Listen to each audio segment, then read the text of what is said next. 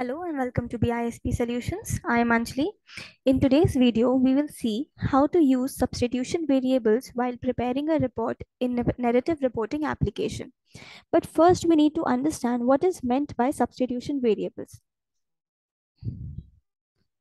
So, substitution variables are variables that are defined at the EPM cloud or S-based data source that serves as a placeholder for specific members that change regularly. In the EPM cloud, you can set user variables to limit the number of members displayed on a report, helping users focus on certain members. For example, if you create a user variable called division for the entity dimension or any other dimension, users can select a member for their own division. We can use the variable current month to represent the current month, say January, and you can insert it as a member selection in a report. Now let's go to our narrative reporting application and just see it practically. So this is the narrative reporting application, and let's go to reports. Let's go to reports. So these are all the reports. In this, I have already prepared this one report in which I have used substitution variable. All right. So let's quickly make another one so that we can easily understand it. Click on create report. On setup grid, choose your data source. All right.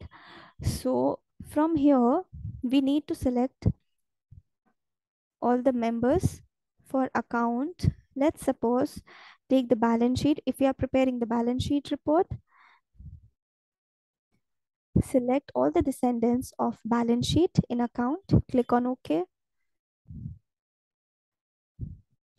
In HSP view, first we are selecting the members and then we'll move to the members for which we want to select the substitution variable. For HSP view, I am selecting base data, scenario is actual,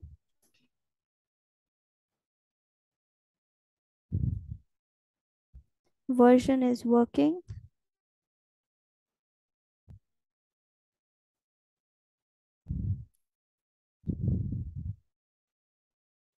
entity, select the entity, product,